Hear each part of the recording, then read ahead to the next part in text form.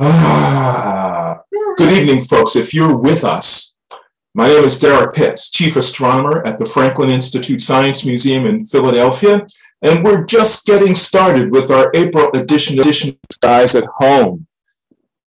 A few technical difficulties. Hopefully you can still see me. I'll be back in just a second. There I am. My camera seems to want to turn on and off, so hopefully we'll be able to make all the connections work. What seems to be going on is we have an 11 storm here, and I don't know how it's affecting us, but it seems to me throwing my camera off every now and then, so I'm having a really difficult time keeping the connection here. So we'll see if we can make this work somehow, and hopefully that'll do what we need it to do. If this camera keeps sort of dropping out, here's what's going to happen. I'm going to switch cameras. And let's just see right now and see if that makes it any easier for this to work.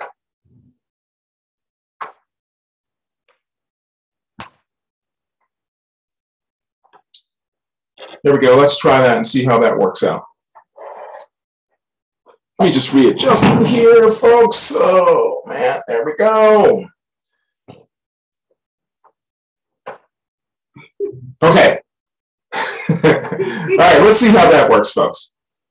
Hopefully that works out just fine, okay? Hopefully we'll have a little bit more stability. Hopefully you're hearing my audio okay. Please accept my apologies for our little technical difficulties. You know these things happen every now and then, and here we're having some challenges, so hopefully everything will work out just fine from now on.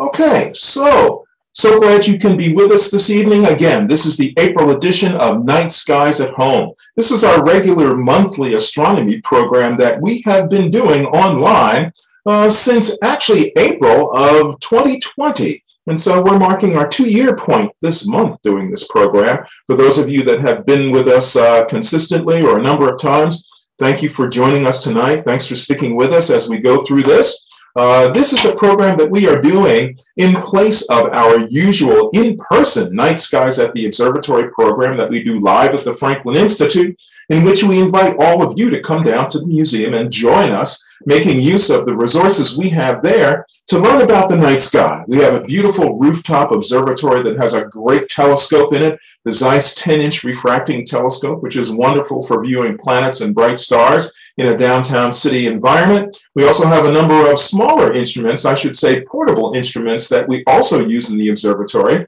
So we build that up to about 4 telescopes in the observatory. And then we have another 5 or 6 telescopes that we place on our 5th floor roof deck that overlooks the Benjamin Franklin Parkway. So you get a great view of the Benjamin Franklin Parkway at night. And we also have the telescopes up there for you to observe through also. We also have the Phelps Planetarium on the 1st floor, our space exhibit. We also do plenty of activities to go with the evening's program. And that's our regular monthly Night Skies at the Observatory program, which we haven't gotten back to doing yet, but hopefully we'll get back to that sometime later this year. And we invite all of you to join us for that program so that you can get your astronomy groove on. You can come down and take a look through a telescope, have an authentic science experience looking at the night sky, and have some great views of the moon and some bright planets and some stars and other objects that we have available to be seen from Center City, Philadelphia. In the meantime, though, we bring you this program so that you can still enjoy the evening skies, even though you're doing it from home. So again, this is the April version of Night Skies at Home, our regular monthly astronomy program, coming to you live from the Franklin Institute's Chief Astronomer's Observatory, located slightly off campus from downtown Philadelphia. But nonetheless, the information that we provide here is good for everybody observing across the United States. And in fact, the content that we provide this evening is good for all observers all around the planet at this general latitude of 40 degrees north. The only time we really have much divergence in the content in terms of what stars are available for anyone is if we go too far north or too far south. So that's how things are the same for observers around the planet on any given day.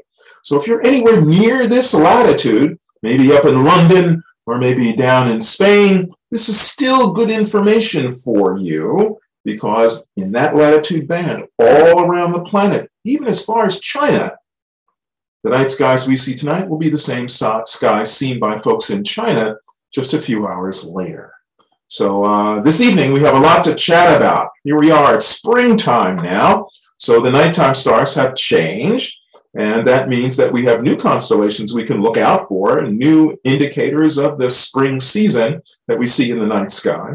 We can talk about the planets that are available to be seen, and this month, we're also going to talk a little bit about James Webb Space Telescope. We're going to get into some more detail. There's some really cool technology that I've learned about recently that I'd like to share with you, so that by the time James Webb Space Telescope actually begins operating in early summer, you will be the local neighborhood expert on what James Webb Space Telescope is all about. At the same time, I hope to bring you up to speed on NASA's latest rocket. This is the SLS, the Space Launch System, NASA's newest and biggest rocket it's ever built, the most powerful rocket it's ever built, I should say, actually. Not the tallest, but the most powerful rocket ever built. And this is the backbone upon which will be built the Artemis program. That's the program that will return humans to the moon and eventually take human explorers out to Mars. Now, there are some really interesting happenings that are coming up for that program in the not too distant future in just the next several months. Might even be a little bit shorter than that you need to be aware of. So we'll also give you some information on that so you can be an expert in your neighborhood about that as well. We'll also talk just a little bit more about our online program, A Practical Guide to the Cosmos, that you'll find at beyond.fi.edu, featuring myself and my co-host Kalpana Pat, talking about all things astronomy. So we have a number of episodes that you can check into that have already aired, and a few more still coming. They drop on Mondays, so you can catch up with that. We've done about 10 episodes, I think, so far, and you can catch those at beyond.fi.edu. So let's not forget about those. Spring highlights, and let's not forget two other things. Your questions. We'd love to have your questions. If you have questions about astronomy, questions about the night sky, questions about James Webb Space Telescope, or questions about the SLS Space Launch System, well, we'll be happy to try to answer your questions. And if we can't answer them, which is totally possible, we don't have the answers to everything here, we can at least direct you someplace, I believe, where you might be able to find the information you're looking for. We'd also like to know, where are you enjoying this program from? Where are you listening to this program? Are you on this planet, maybe another planet, or where on this planet are you? We welcome all comers. Everybody can join us here to learn a bit about the night skies. This program is for everybody, all levels of observers, whether you're beginners or experts. We'll have some content for you. So thanks for joining us this evening. Again, let us know where you're coming in from, where you're participating from, and don't forget to send us your questions. So let's talk a little bit about sky phenomenon first of all. Right now, sunrise and sunset. Sunrises are coming earlier and earlier. Sunsets are coming later and later. So we're gaining in the number of minutes and hours of daylight as we move into spring and on towards summer. So I'm going to mention that sunrise right now is coming at 6:33 a.m. And you know, if you think back to last month, I would have said at the beginning of March that sunrise was coming at 6:29 a.m. Now, wait a minute. There's a little bit of disconnection there between March and April. Well, if this is now April, shouldn't sunrise be coming earlier than it was back in March? Now it seems to be coming 4 minutes later. Yeah, there's a little bit of a trick there, and you've probably realized what that trick is. Between the last time we were together and tonight, the time shifted. We moved our clocks forward 1 hour. So that's what made the big difference. So 6:33 a.m. now is a whole hour's difference from what it would have been if we hadn't changed time. So because of that time change, 6:33 is actually almost an hour earlier than it was when we talked about that before. But the sunsets have the same thing. Last month it would have been 5:55 p.m. Sunsets are now coming at 7:23 p.m. So we have light now, very late into the evening, or pushing later into the evening, I should say. It will get later, but I noticed it when I was out, of course, like many of us, walking the dog a couple of days ago. by 8 p.m. in the evening, I could still see a sliver of light out on the western horizon left over as the sun was heading down below the horizon. We're gaining about 2.5 minutes per day right now, and we are up to almost 13 hours of daylight. 13 hours of daylight. We still have more to go. For the moon, guess what? The moon right now is at first quarter, 7 days old. So now it's in the evening sky at a 90-degree angle to the sun, the vertex of that angle being the Earth. So if you were to set up that right angle situation, you'd have the moon out in the sky, you'd have the Earth at the vertex and the sun at a 90-degree angle to the moon going right through the Earth. So that's what makes it first quarter. We're seeing just half of all of the surface of the moon that is illuminated by the sun. We're seeing half of the moon that's illuminated by the sun, which makes it a quarter, and it's our first quarter of this cycle of moon phases. You'll be able to see the moon in the evening sky after sunset, and I really encourage you to take a look for the moon every night the sky is clear. Now, for folks here in the Philadelphia area, we have a little problem with the weather right now. It's rainy this evening, in fact, cloudy. I've heard some lightning and thunder, in fact. Maybe you have too. But as we get through the weekend, earlier next week, we'll have some clear skies in the evening. I encourage you to take a look for the moon and watch how its position changes from night to night when you observe at the same time. As you make that observation, the change that you see is a result of the moon moving a little bit further along in its orbit around the Earth. Every day, the moon has another 1/28th orbit, and what that does is that means that hopefully my audio is still okay. Somebody will let me know if there's a problem. I just had a little thing flash on my screen telling me something about that. But you'll be observing the moon as it moves along its orbit about 1/28th, 1/29th of its orbit every day. And the moon cycle is 29.5 days. So every day is 1/29th of that orbit about. So you'll see how that moves along. Thanks very much, Katie. My studio director, not my studio director, but my production director, Katie, is letting me know that the audio is just fine. Thanks so much. Okay, so let's finish this up, and then we'll go to some of your questions. So we got the moon all squared away. You'll know when that is. Oh, full moon, by the way, is on the 16th. The 16th, which is one day before Easter. Easter is on the 17th this month. So that's just about, 7 days from now, coming up soon. Okay, a little bit more than that, but coming up soon. Okay, let's see. We'll talk about spring constellations later. I mentioned that Easter is on the 17th. There is a partial eclipse of the sun coming up on April the 30th, but don't get excited. And the reason why is because, A, it's a partial eclipse. That can be fun too, but this one has its challenges because it's only going to be visible in the southern hemisphere. Where? Well, in the lower half of South America, and also over in Antarctica. So that's going to be a little bit of a challenge. And I would also say in the western Southern Ocean. Western Southern Ocean is where that eclipse will be visible. So unless you happen to have a plan to be there April 30th, I'm not going to recommend you make plans to go see it. If you're going to be in that direction, that's great. But between now and then, no need to make any plans for that. You'll have better opportunities a little bit later next year and in the following year.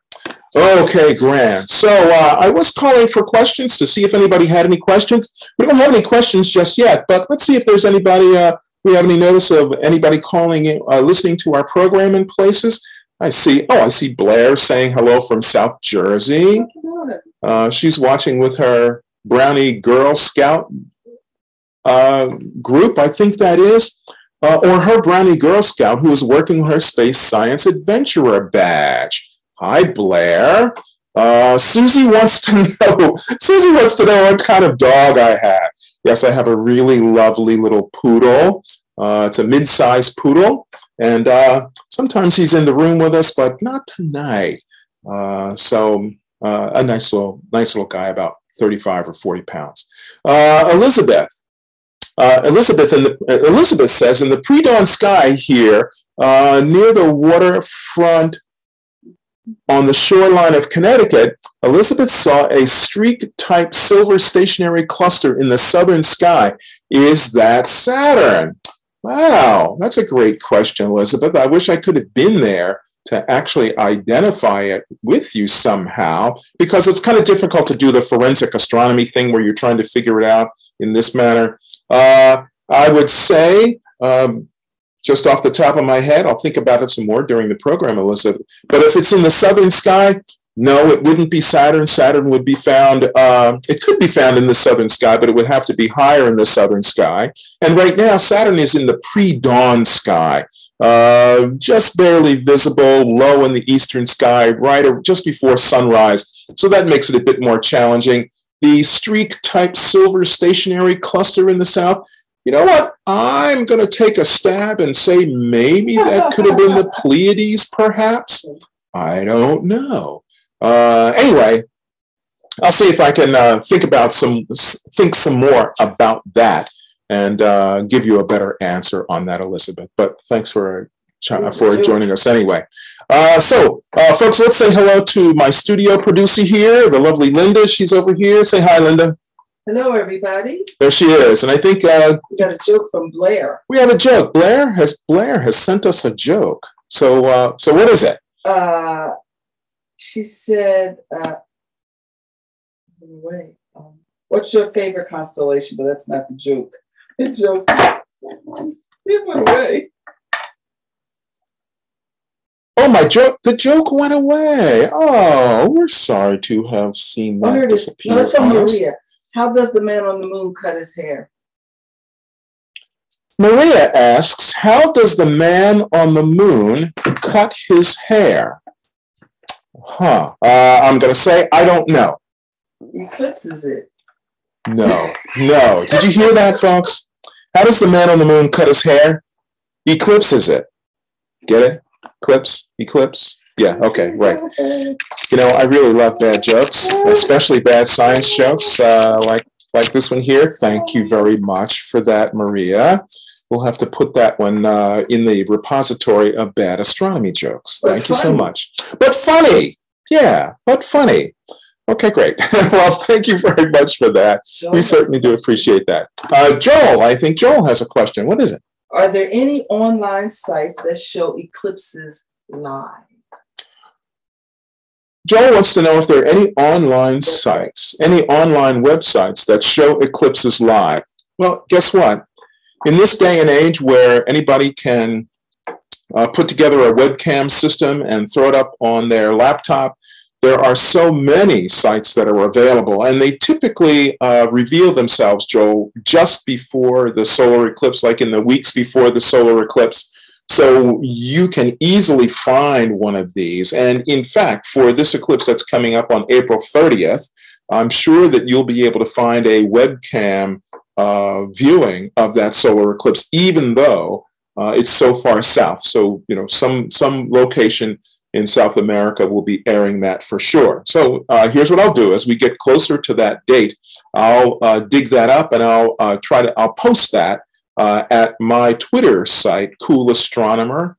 If you look on Twitter at Cool Astronomer, I'll post it there. And we'll also post it on the Franklin Institute's Facebook page as well.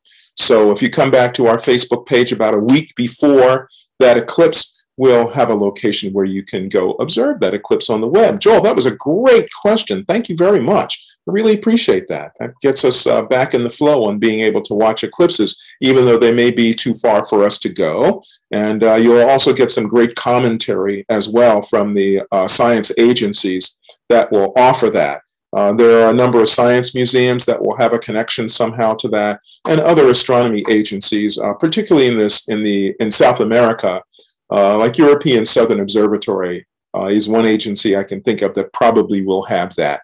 So we'll get that together for you so you'll have that available. Thanks a lot. Greatly appreciate that, Joel. Any other questions? Yes, indeed.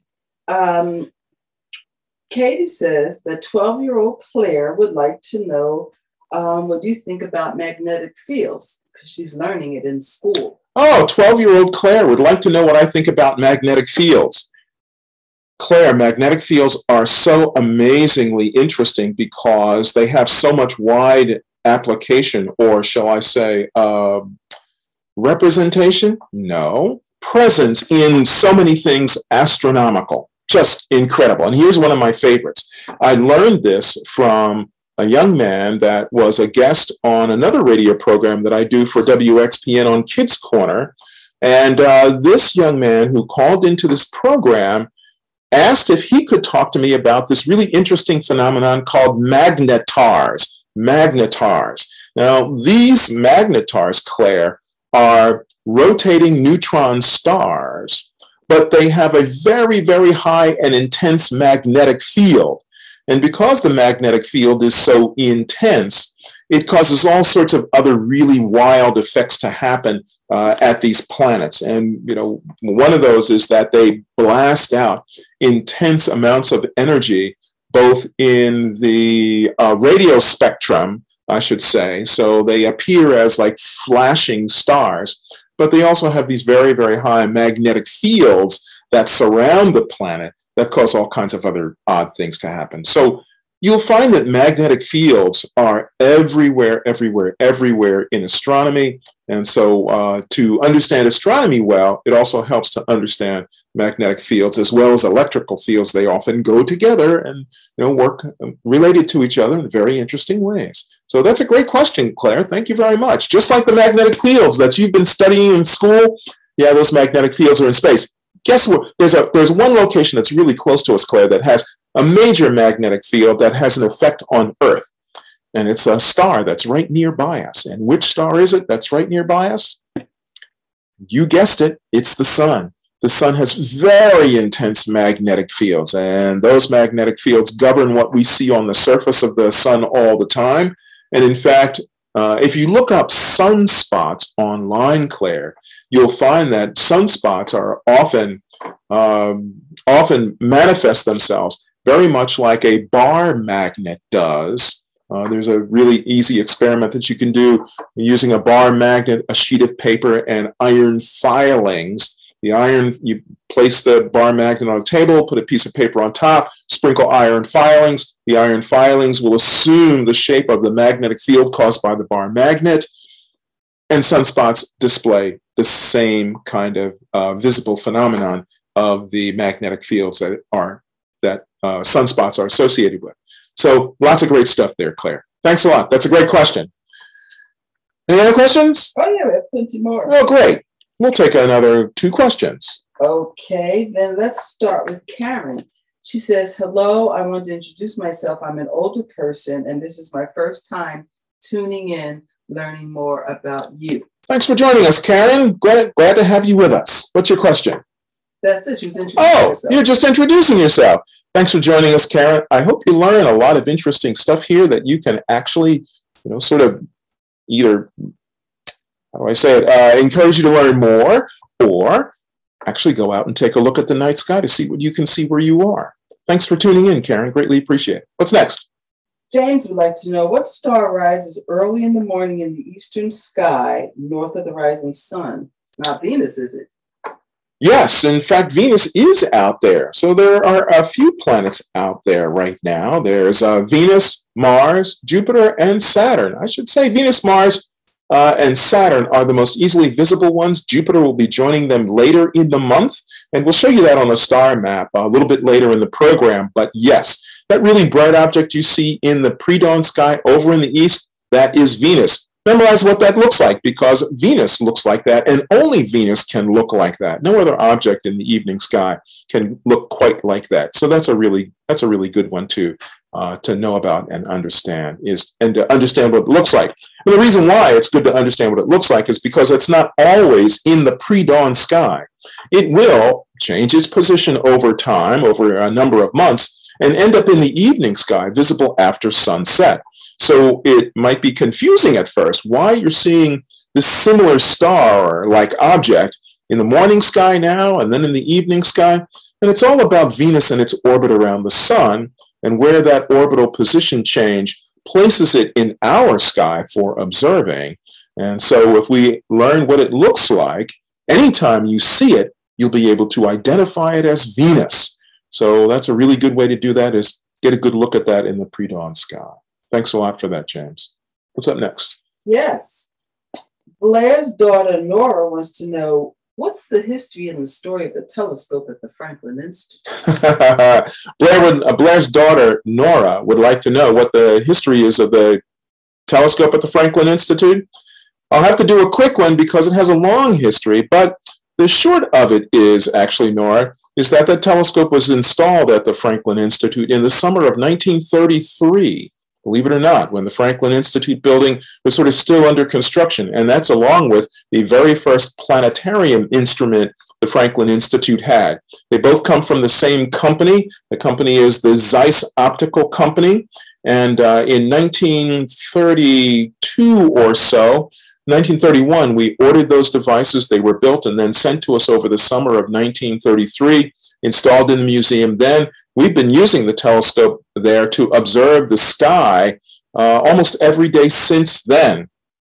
This past 2 years has been the first time that the observatory has been closed for such a long time. But the telescope is used almost every day for observing the sun. We have very special filters that protect your eyes.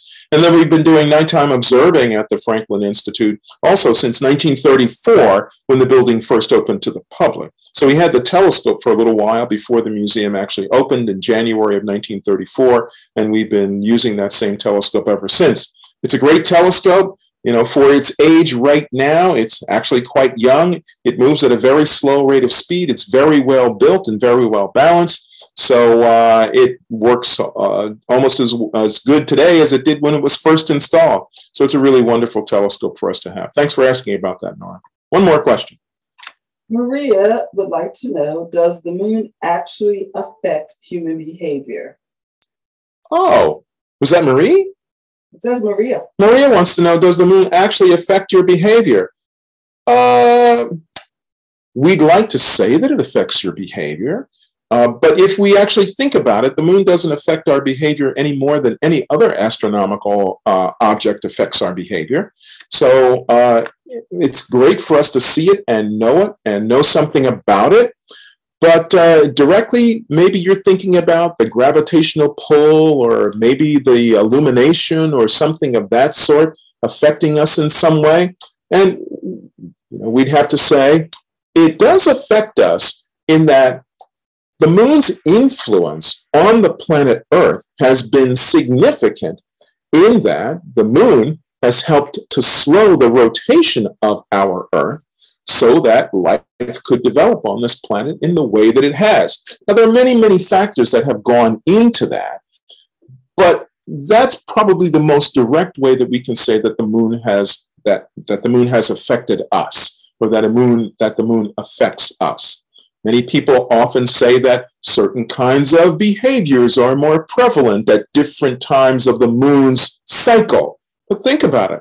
The moon is always about the same distance from Earth, and the lighting from the moon changes not that much, but it's not the lighting, since the light is reflected from the sun anyway. So in that case, you'd say that the sun would affect us, right? So if we think about the proximity and the gravitational attraction and things like that, yes, we know it affects the tides on the Earth and things of that sort. That's true. But it's very, very, very difficult. And we're really way out on the limb if we want to try to say that the moon affects us individually. Of course, maybe we might want to say that we feel like that happens. It's very, very, very difficult to pinpoint and identify that the moon's position today caused a particular and specific behavior in any one of us today simply because of the moon. We'd have to eliminate every other factor on the planet to be able to identify the moon as being responsible for a particular behavior. So it's an interesting question to think about, but thanks anyway for that. Okay, great. So let's move on. We'll come back to some more questions later, folks. So tonight, one of the things we wanted to do was we wanted to talk about James Webb Space Telescope and help people understand a bit about James Webb Space Telescope. So in order to do that, what I'm going to do here is I'm going to share my screen so that I can go over to a particular website that I want to make sure you're well aware of. I'm going to come to my desktop here. I'm going to come right out to, Oh yeah, here we are. I'm going to come right out to my Firefox screen here, and I'm going to jump over to, let me see, here we are. I can see what I'm doing. There we are. And I'm going to start first right over here. Hopefully we all can see this. I'm going to make my screen a little bit bigger. There we go. And I'm going to minimize myself because I don't really need to see myself here. Thanks, just doing a little screen keeping. Okay, so hopefully right now what you're seeing is you're seeing the James Space Telescope website at Goddard Space Flight Center. And what this website is showing us is what the conditions are and where Webb Space Telescope is right now out in space. So let's just take a look at what we have here on the screen. So what we have here on the screen right now is we're seeing, first of all, the temperatures of where Space Telescope is right now. And so as you look at this, the object that's right in the center of the screen that I'm circling with my cursor right now is actually the James Webb Space Telescope. The yellow and orange portions that you see here, these are the warmest parts of the telescope right now, the warmest parts of the telescope. And you'll see them labeled as A and B. Now, if we go a little bit further to the left, we can come to this first column of numbers, which are labeled the hot side.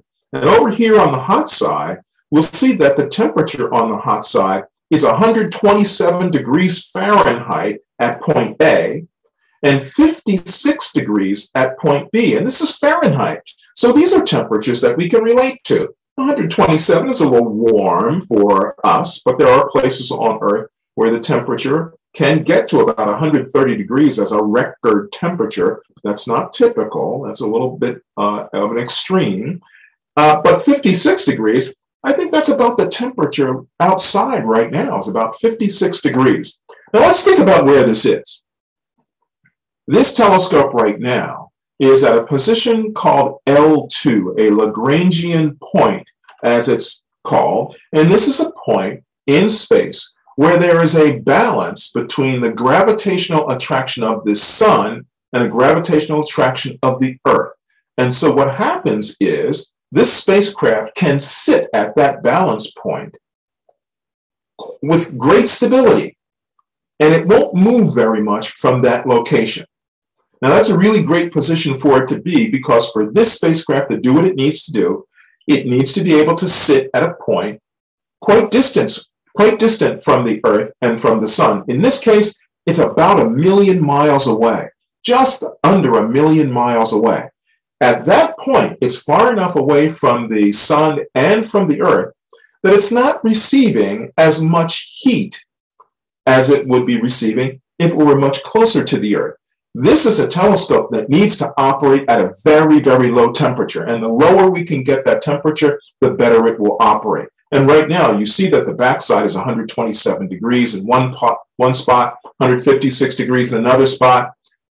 What scientists really want is they want the temperature of the spacecraft to be even colder. So if we go back to the center drawing of the telescope and look at the blue components, now we see that the temperature is really, really cold.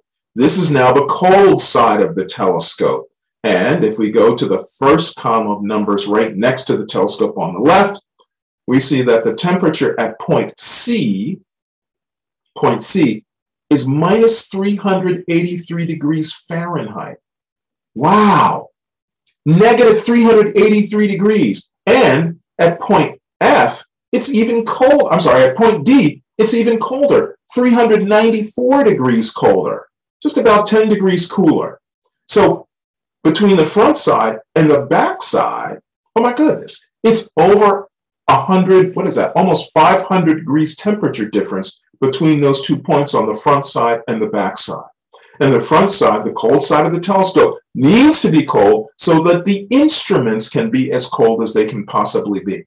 So the columns on the right now show you the temperature of the different sensors, the different instruments on board the telescope. You can see where they're located, 1, 2, 3, 4, and 5 on the blue side of the telescope. So the temperature is really, really low. The spacecraft is out at about 1 million miles, and from that location, what it's going to do is it's going to continue to look out into space, and it's going to be looking for objects at the farthest reaches of the universe that are representative of the earliest history of our universe. We're looking for stars, very young stars, and we're looking particularly for very young galaxies. In fact, we're looking for some of the first galaxies, and hopefully we'll be able to see some of the first stars. So right after the universe began, first stars were created, and then those stars eventually evolved such that they could become the seeds for the beginnings of the first galaxies. And it's that period of time between when the universe began and galaxies were typically forming that we're hoping to gain more information about the early history of the universe. And James Webb Space Telescope hopefully will be able to help us do that. It uses devices that sense heat coming from distant objects. Now, you would think a telescope might be looking for light so it can take photographs of objects at tremendous distances. But these objects are so far away and moving away from us at a high enough rate of speed that any radiation that we think of as light, like what our eyes would see, doesn't take that form anymore. It has now shifted down the spectrum, the electromagnetic spectrum, such that the only kind of radiation we can detect, because they're so far away, is heat. And I mean heat like what you feel from the oven, what you feel from your toaster, what you feel from an iron, but very, very, very low temperature heat. So if we look at our tools that are on board the telescope again, in this first column of blue numbers to the right of the instrument, there are 3 devices here and 2 devices in the second list. Well, these devices need to be operated at temperatures even lower than what you see here. So if you have a detector that is currently minus 433 degrees, and it sees an object that's at minus 233 degrees, that's 200 degrees warmer, that object is going to appear to be very bright to the telescope. The telescope will see it as a very bright object. If the telescope and the object were at the same temperature, the object wouldn't be visible. So we need the telescope to be colder than everything else it's going to observe, so the other objects will show up to the telescope. That's why the telescope is so cold. So this web page that you see here, which is Where is Webb Telescope? You can easily look this up yourself and learn a tremendous amount about the temperature regime for the telescope. So at the bottom of the sheet now, you can see what's going to be happening over the next several months. Right now, the telescope has arrived at its location. And as time continues to go on across this bar at the bottom, what will happen is the telescope components will continue to cool down. And you can see the different steps that are going to happen as the telescope is both cooling down and as it's being aligned and tested for real science to begin early this summer and into the rest of the fall and into next year. So here's a great site that will give you the information you need to understand about the temperature. But let's talk about one of these devices in particular and how it works. We're going to talk about how the telescope itself collects information. One of the things that this telescope wants to do is it wants to be able to gather spectra of objects at great distances. Now, why does it want to collect information about the spectra of objects at great distance? The spectra of an object, the spectrum of the radiation coming from an object, can easily help us understand a lot of very important things about that object. We can understand composition, we can understand density, we can understand temperature, we can understand motion. And when we put all of that information together, it begins to create a picture that will allow us to understand how that object operates. Now, If we're looking at objects that are a tremendous distance away, they are incredibly, incredibly small. Now, what Webb telescope is going to do about making observations of galaxies at these extreme distances of, say, 13 to 14 billion light years away, is it wants to be as efficient as it can. And that means that scientists want to be able to gather spectral information from a number of different objects at one time. And they have a very special camera that will do that. And this very special camera uses what are called micro shutters. And here's how they're constructed.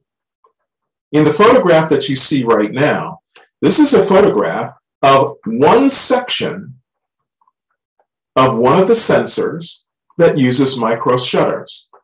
This one sensor that's showing these micro shutters here is about 1.5 inches square. Now the picture you're seeing is an enormous magnification. Why? How is it enormous? Or how enormous is it? Here's how enormous it is. On that 1.5 inch square detector, there are 64,000 of these little tiny doors. Now in the center of the picture, you can see that most of the doors are closed and one of the doors is open. And a little probe has been stuck through one of the doors here. Well, here's how this really cool device works. First of all, there are 4 of those 1.5 inch squares that each have 64,000 shutters. So if you multiply that out, that comes up to about 250,000 of these tiny little doors. But how do these tiny little doors work? And so, Nora, I think I have something for you related to magnetic fields. And that is that magnetic fields are used to help operate these doors. And what scientists do is open and close the doors according to the star field they see. So they point the detector toward the night sky. They see a field of galaxies, identify which galaxies they'd like to observe and get spectra from. And then what they do is they use an electric current with a magnetic field to reset all the doors. First, they're closed. Then what they do is they use that magnetic field and electric current again to open all of these tiny little doors. Oh, by the way, how small are they? Well, the doors are 100 microns wide by 200 microns long. That still doesn't tell you how big they are, does it? Well, here's how you know. A human hair is about 75 microns wide. 75. So because of that, that means that these doors are really, really, really tiny. They're really tiny. Think about that again. Just a little bit bigger than the thickness of a human hair. That's how small these doors are.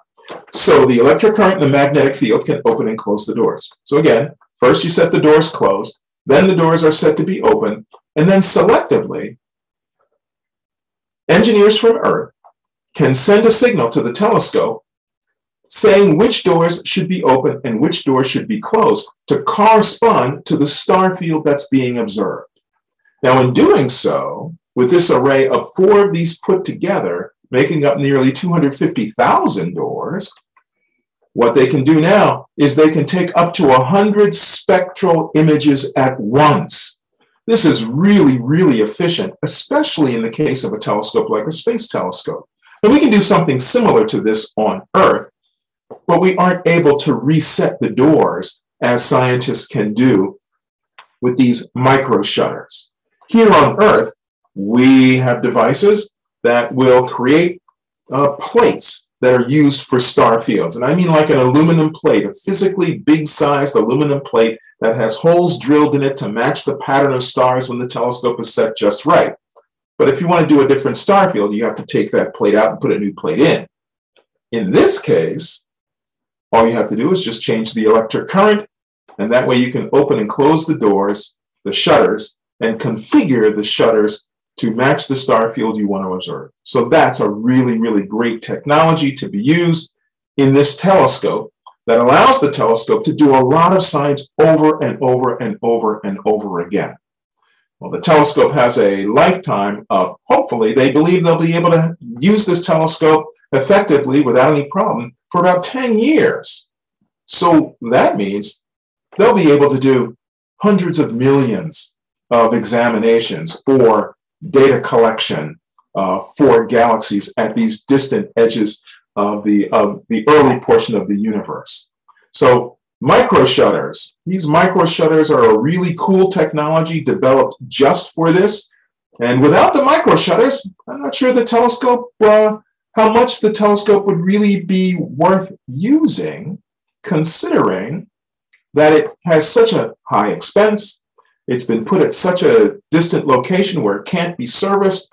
I think the micro shutter application really makes James Webb Space Telescope a unique and fantastic instrument. We'll learn more about that in the future, but just remember, you can go to this website. You can go to web.nasa.gov/microshutters, or if you just search microshutters web, you can come to this site and you can learn all about microshutters. Now that's a great picture of those microshutters. We can see in this photograph right down here, here's a whole array of the microshutters. And here is one of the postage stamp sized sensors that has the 62,000, I said it was 64, I was over by 2,000, 62,000 individual windows as microshutters on this. And there are 4 of these on board the detector that is using them. The spectra that will be collected may look something like this. And what's actually happening with this is the light that's being gathered from the galaxies is being broken up into their individual spectra. And the spectra indicate the composition of the object that's being observed by the placement of the dark lines you see on every one of these thin, sort of brownish rainbow strips. That, my friends, is an entirely different sort of lesson about astronomy and how astronomers learn about objects in the sky, and we can talk about that in a different program. But I just wanted to give you this introduction, this brief introduction to the microshutters. Okay, let's move on, because we also want to be able to get in this evening a little bit of information about the launch vehicle that NASA is preparing for the next mission out to the moon. So we're still sharing the screen, and I'm just going to switch pages right now so that we can see where we are here, talking about the Space Launch System. So if you hold on for just a second, we'll switch over to that. Okay, we've talked about this a little bit before, but we're now coming up on a major milestone. NASA's Space Launch System, or SLS rocket, has been built, assembled, and just this past weekend was set up on a launch pad at Kennedy Space Center for its very first dress rehearsal for a launch that will be coming up in just a few months. Now, if everything goes well with the dress rehearsals, this past one, and I think maybe at least one more coming up in the next few weeks, if all those go well, then this rocket will be set to make its first trip into space, its first real trip into space. But do you realize that this first real trip into space will be taking this rocket all the way out to the moon? Yes, all the way out to the moon. One of the things that I think many people did not realize about NASA's Space Launch System is that it's almost ready to go now, and that its first trip will actually be a test flight all the way out to the moon. Now, what I'm showing you here on the screen is what's called the SLS Reference Guide, and you can have access to this at NASA's website. All you have to do is search up SLS Reference Guide, and you'll find this really wonderful guide that gives you all sorts of information about not only the rocket, but the capsule that's atop the rocket and the whole program that this rocket is meant to support. So in the photograph that you're seeing here, this is the capsule plus the service module and the escape tower that are being winched up to the very top of the rocket that you can see in the background image here.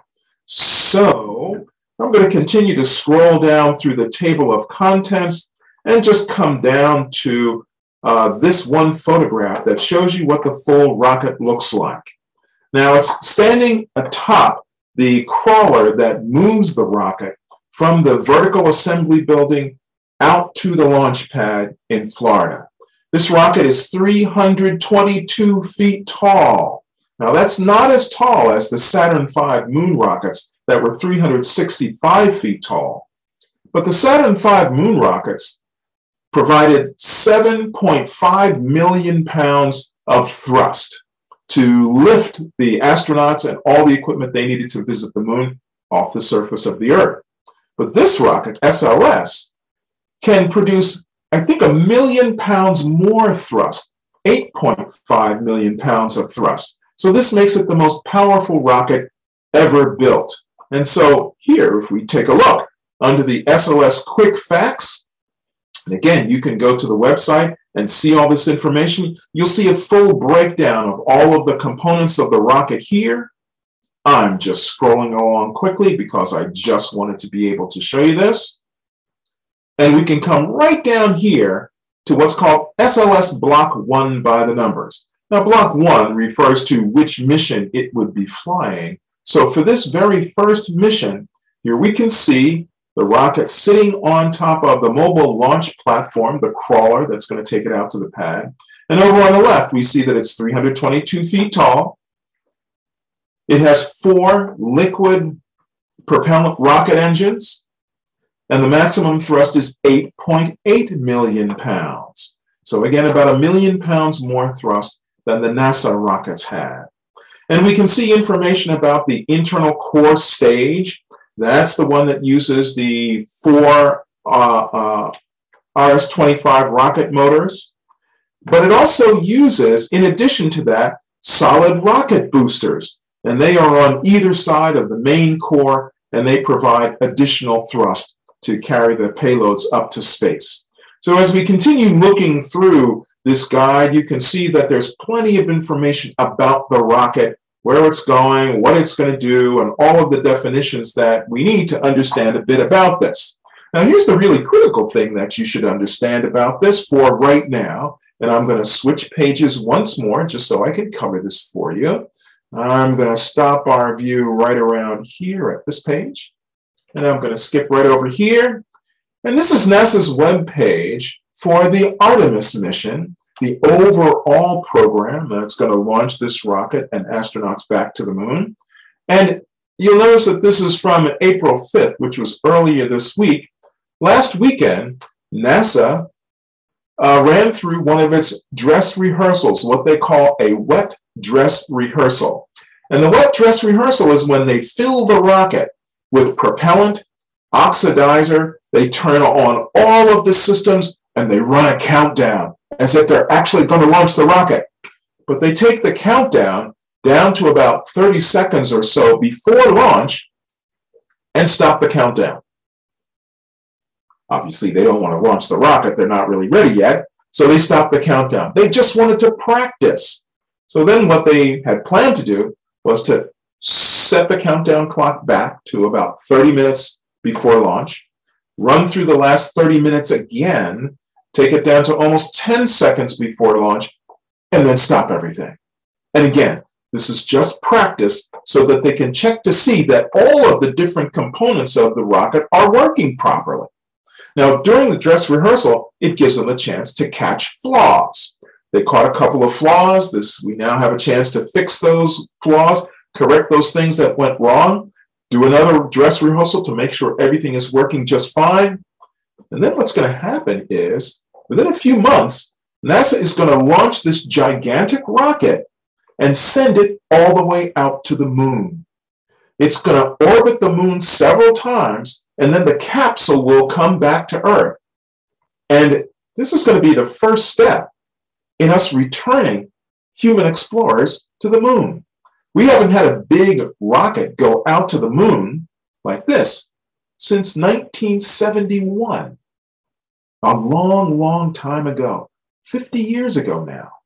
So this is going to be a really big deal. that's going to happen in the next couple of months. So if you stay on top of this website and hang with our program, by the time we get around to this, again, you're going to end up being your local neighborhood expert in all things related to the SLS rocket system, the Artemis program.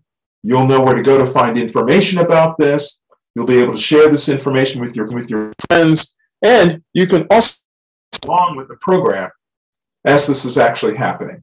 So we'll be able to see to it that you'll be able to follow along with the adventure as the venture unfolds. So this is like the Apollo mission for this generation today of returning to the moon. Okay, so folks, we've talked a lot here about the Artemis mission. We've talked a lot about James Webb Space Telescope. Let's take a few minutes now to just take a look at the night sky, what's going to be available for us to see in the evening sky right now. I'm still sharing my screen, but now I'm going to switch over to another website called Stellarium Online. Stellarium Online is a home planetarium application that anybody can use. If you just look up stellarium-web.org, you can come to it. As I use this, I get rid of the menu on the left-hand side of the screen. And now as you look at the screen here, you can see that we are oriented looking toward the northern sky. You can manipulate this screen using your cursor to click and drag, and I'm going to click and drag the sky around until we're looking out toward the south. And I might be wondering at what time I'm observing the southern sky. And right now I can look down in the lower right-hand corner and I can see that it's 8:50. 8:50 in the evening, 2050 over here in the lower right-hand corner. And I can even see the date that I'm working with. And if I wanted to change it, all I have to do is click on that gray square and I can adjust my date and adjust my time as I like. But we'll leave it for this right now, and I'll just click and drag as we need to. So as we're looking here into the sky, we can see that there are a number of bright stars in the sky. The bright stars that we see that are just to the right of direct south, we're seeing the stars that are part of the winter circle of constellations. These are all bright stars that are oriented around the constellation Orion the Hunter. And these stars are those main stars of the winter sky. But since we're in the spring, we need to move over a little bit further to the left of those. So those constellations of the winter are to the right or to the west of south. We're going to look back over toward the east of south. And as we move right over here, one of the first things we notice are these odd squares with green rectangles connected to them, all in a line. And you've got to be wondering, what could they possibly be? Well, these are satellites that we are seeing that are part of what's called the Starlink communication system. SpaceX has placed in orbit around the Earth a series of communication satellites that are meant to produce high-quality, low-cost internet accessibility all around the planet. And they travel along in these long strings of several satellites per string. There can be up to 20 satellites per string. But when we talk about groups of satellites like this doing work like this, they are called constellations. So this constellation of satellites is called Starlink. And in this particular program, we can actually click on the object and see which ones they are. So they are clicked on Starlink 3657. I'm going to click on 3636, and 3635 has already disappeared from view. And now that we've taken a look at those and you know what they are, we can release them. They're visible in the sky almost every night now, and they encircle the planet, so they provide that internet access all over the planet. Now, to help us identify what we're seeing in the sky, we also have this really cool feature as part of this. This triangle at the bottom of the screen and the menu bar down there allows us to put the artwork or to put the constellation outline shapes up in the sky so you can see what the constellations are. Here's Orion the Hunter over to the west of south, and here's Leo the Lion over to the east of south. Leo is the main constellation of the spring sky, and as you look around, you can see the other constellations that surround Leo, part of the spring sky.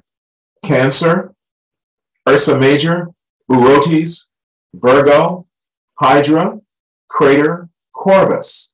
Now, Corvus, crater, Cancer, their stars aren't very bright, so they'll be difficult to see. But it'll be easy to see the stars of Ursa Major, particularly the Big Dipper. Everybody knows the Big Dipper. Leo the Lion, these bright stars are easy to see. They form a backwards question mark to begin with, a backwards question mark with a right triangle connected on the eastern side. And if we add some artwork to that, then they become recognizable as the stories we know of the night sky. So Leo, of course, is Leo the Lion, and we can see the lion as it faces the west. We can see the Big Bear of Ursa Major up near the top of the sky. We can find Virgo right over here, just above the eastern horizon, and then Boötes over here is a little bit further north with its bright star Arcturus. The cool thing about finding these constellations is they're kind of easy to link together in a very simple way. If you can identify the Big Dipper up near the top of the sky, you can take the handle of the Big Dipper and extend the curve down to this nice bright orange star called Arcturus. Nice and bright, easy to recognize, no problem whatsoever. If you continue the line, you'll come down to another bright star here that's part of Virgo called Spica. So you can take the arc of the handle of the Big Dipper, come down to Arcturus, arc to Arcturus, and you can speed on that curve down to Spica. So arc to Arcturus and speed on to Spica. So even if you are working in an urban environment where the sky may be bright, you can still see these bright stars that identify these bright constellations. If you live in a spot where the sky is much darker, where you don't have much city light, you'll be able to see those stars and much more. Some of the dimmer stars will show up as well. As you can see, as we've moved a little bit closer toward the 9 o'clock hour, we have another string of these Starlink satellites coming over. And so you can see that there are plenty of them. And these are also visible under clear, dark skies. So you can look for those as well. So this particular map works really well to help us identify constellations that are visible to us no matter where we are. If we wanted to advance the time, that would help us identify when planets are visible. And so what I'm going to do is, I'm just going to pull this around a little bit. I'm going to alter the time here to take us into the pre-dawn sky, and I'm going to go hour by hour. I'm now up to just about midnight. Look where Arcturus is now, much higher in the eastern sky. We're at 1 a.m., 2 a.m., 3 a.m., 4 a.m., 5 a.m. Here we are, 5 o'clock in the morning. Let me get rid of the box here for right now. And if you look low on the eastern horizon, just to the south of east, you can see brilliant Venus there as the big white dot. And you can see Mars and Saturn right next to Venus, right here. So I'm going to advance the time a few minutes, though, so that we can bring it up higher in the sky. So I'm just going to hold the button until we get to just before sunrise. Let me bring it back a little bit. Sort of manipulating time here. It's kind of fun. Let's get down to 5:30. We'll get rid of the box. And here we are now.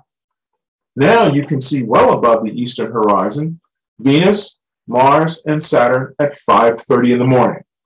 I'm going to do one more manipulation for you because I'd like to take this out to the end of the month. Remember I said earlier that April 30th, there's a solar eclipse? Well, look what happens by April 20th.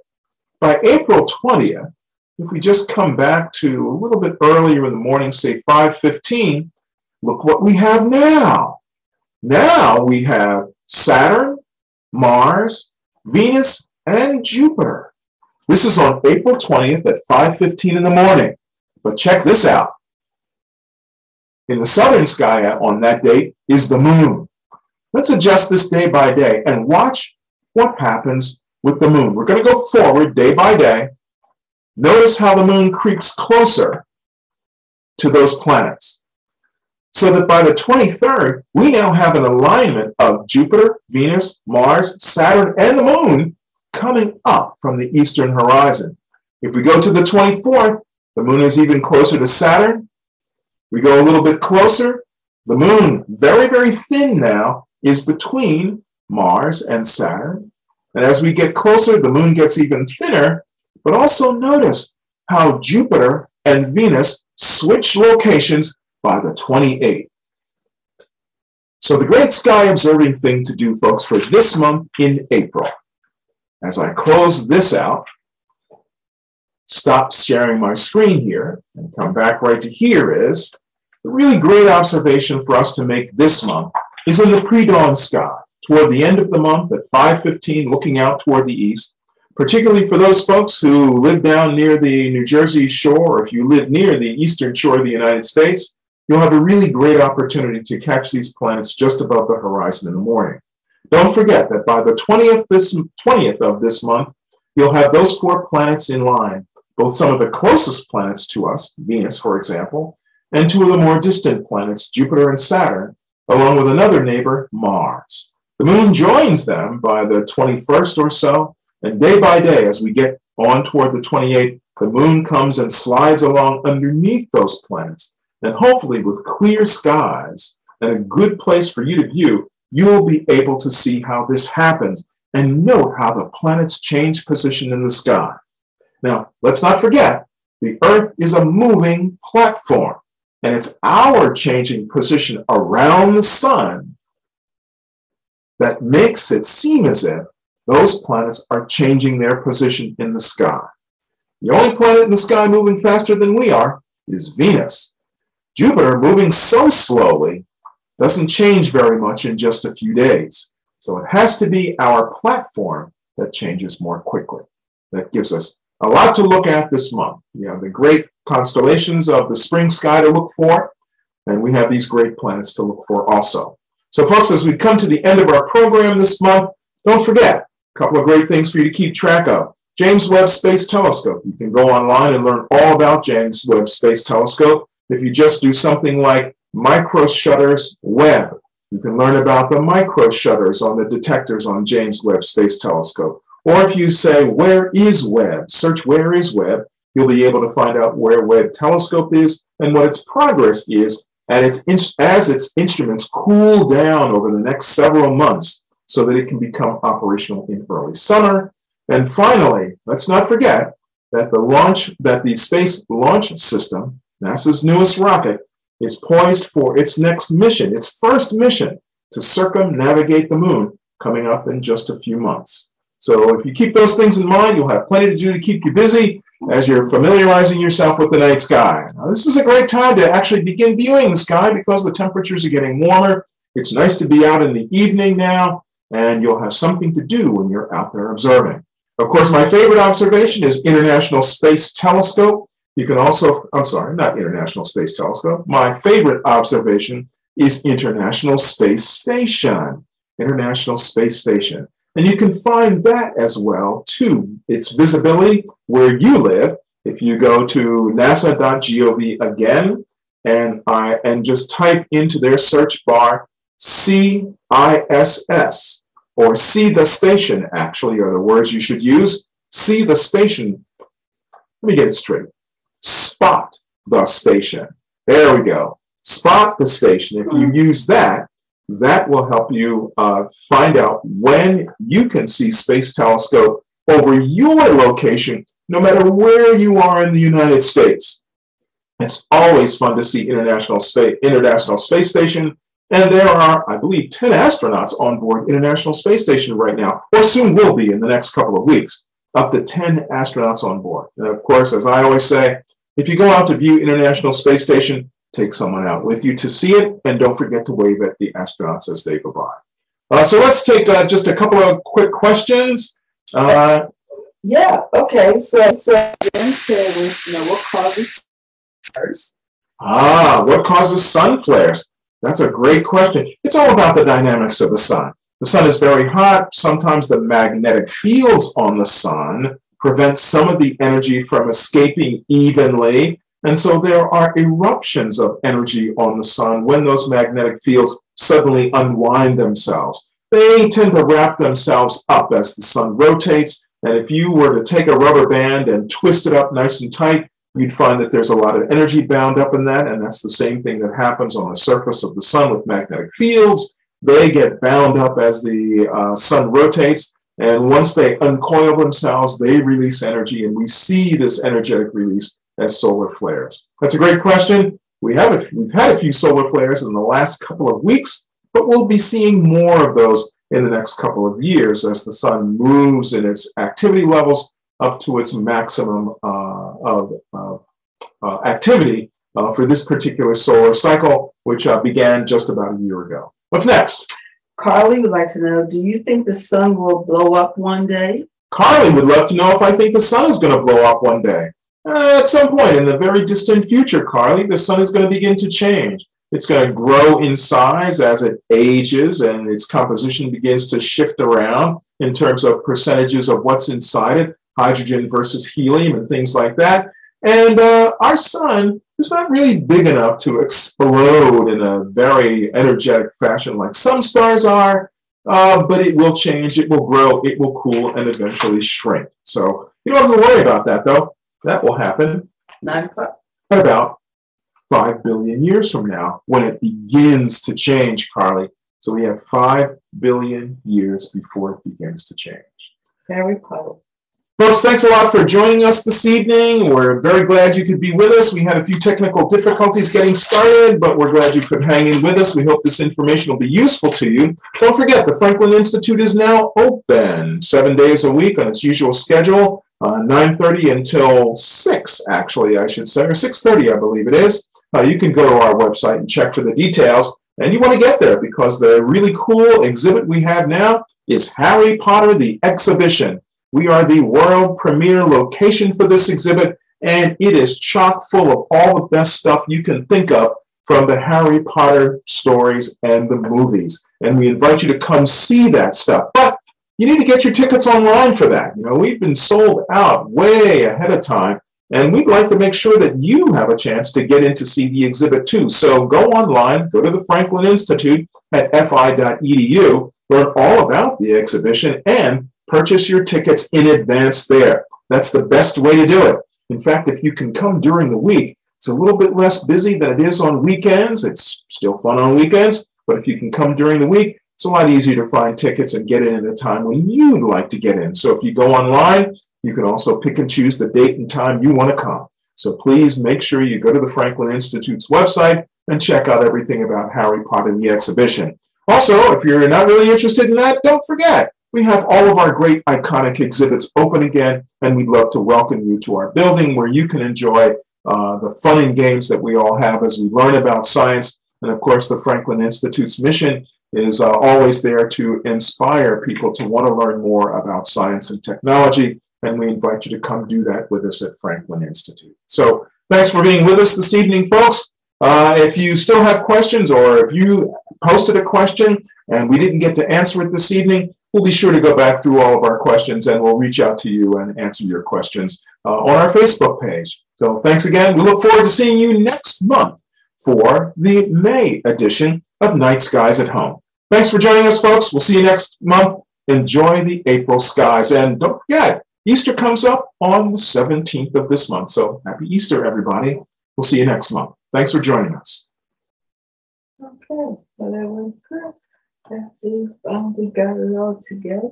I really enjoyed that joke. That was a lot of fun. It really was fun. I mean, I was telling you should be keeping these jokes, you know, keep a little compilation of them. I think maybe we might do that. I think that would be